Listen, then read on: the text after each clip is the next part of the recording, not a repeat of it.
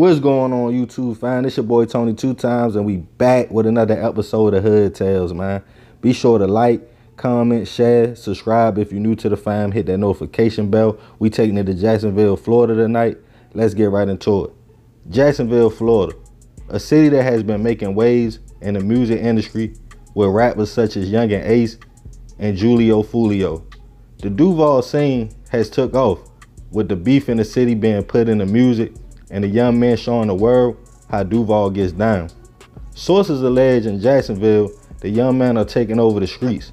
Shorties between 14 and 21 years old are really turning they savage all the way up in the city. With a lot of talent coming out of Duval, is also a lot of beef. It's a body for body type situation. With the hoppers in the city, young men lurking on their ops, ready at any given time to retaliate or pop something. Let's talk about a group of individuals that hail from the streets of Jacksonville. PCE, or Problem Child Entertainment, an organization that was getting into the music industry and had a few rappers. PCE had members from a few different parts of Duval that all linked together to make music in hopes of making it out the trenches. But the streets of Duval was hot, and the city was talking and painted PCE not just as a music label, but allegedly a violent street gang that were allegedly doing everything from hits to robberies, attempted hits, assaults, burglaries, theft, and trapping. Sources allege the group of young men and a few young women were affiliated through street ties in Jacksonville. Some say before KTA Fulio's squad, as of now, a lot of Jacksonville rappers like Soulja K were affiliated with PCE. The streets of Jacksonville were allegedly filled with groups of shorties that link up due to neighborhoods or associations. They name their squad and go to war with any and everybody who wanted smoke.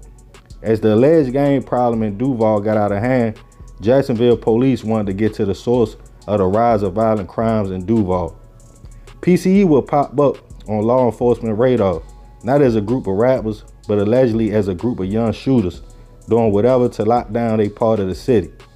Things will get crazy when allegedly on January 29th, 2016, a toddler named Aiden was in a parked car with his mother and great-grandmother in front of their Spearing Street home when he was unfortunately caught in the crossfire of a drive-by shooting.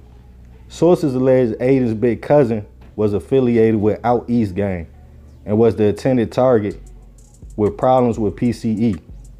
Over the course of months after Aiden's untimely death, and the alleged string of shootings and other events will lead Jacksonville Police down a rabbit hole in investigating PCE and other crimes in the area. Police were trying to identify the alleged gang members, even approaching a few, trying to talk to them about the consequences of their actions if an indictment was given to them. But sticking to the G code, a lot of members allegedly ignored the information and advice. On March 10th, 2016, some members of PCE would start being arrested as suspects in the shooting of the toddler. Once police put things together, they would eventually snatch up 10 members of PCE, hitting them with the RICO, also hits and other alleged charges. Even alleging PCE were planning to whack a police, finding text messages between members, some already in jail, alleging they would use an AK and catch the officer sitting in his patrol car.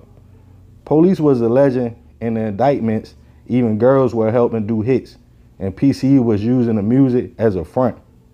Members were charged with different crimes, including firearms, racketeering, and the most serious, the death of Aiden. Allegedly, some members of PCE gave information on others, and a few members were convicted on a failed drive-by attempt and sentenced to life in prison. Jacksonville Police alleged they were already watching PCE, but the loss of the toddler made the investigation even more serious. In some cities, the hoppers or youth run the streets. The old heads kind of fell back, realizing it's a different time, and the shorties are way more wild and violent. With no guidance, it's the blind leading the blind. But once innocent people get hit, trust me, they coming. Because the pressure on police not only come from their office, but from the community as well. Allegedly, Jacksonville Police only solve about 30% of hits, probably because they feel like the rest is just gang related. But remember, at the end of the day, We gotta succeed, not to fail, so we won't be just another hood tale. Man, it's a crazy story, man.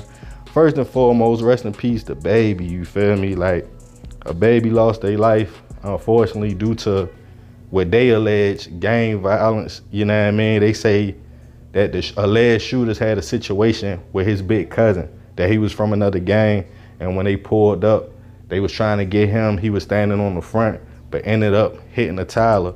And it's crazy because sometimes that's how it be, man, but you gotta come and get who you gunning for, you feel me? I don't condone in that, but definitely hit who you trying to hit, you feel me? And these young men, they got life in prison behind this. And of course, the group PCE, they was already watching them, and they had some talented rappers, and they probably could have did something, but when you involve that street element to what you trying to do, it always end up bad, especially when them indictments start coming down and people start switching, people start talking about what they know, and then, you feel me, the squad split up because now they don't know who telling. And then, like I say, young dudes, 21, 22, going to prison for the rest of their life. But man, I send my condolences and prayers to the family who lost that baby, man, because that's a messed up situation. I couldn't imagine. You know, they were just chilling in their front, and the baby ain't had nothing to do with what his big cousin had going on. You know, that's an innocent life. And man, Jacksonville been wild, man. I don't know if y'all been paying attention to the scene, but Jacksonville, they on some different type time, even with the music and what they be talking about. Like, they don't talk about nothing but, yeah, you feel me? That's all they on. They on that, you know what I mean? Taking hits, doing hits, letting you know who they hit, letting you know who up, who down on the scoreboard. They kind of on that Chicago wave, but they took it to a whole nother level, using pop songs, you feel me, switching the beats around, and basically going at they ops directly. But yeah, this was a big indictment in Duval. And man, like I say, I think the oldest person was maybe like 24, 23 years old. So a lot of them was like 19, 17, you feel me? These be shorties allegedly doing this. But yeah, man, this is another episode of Hood Tales. Crazy story, man. Y'all be sure to like, comment, share. If you watch the video to the end, I definitely appreciate you, fam. Y'all let me know who y'all want to see next. You can email me at tony2times.biz@gmail.com. Follow me on Instagram at _Tony2times. Love y'all, fam. I'm out.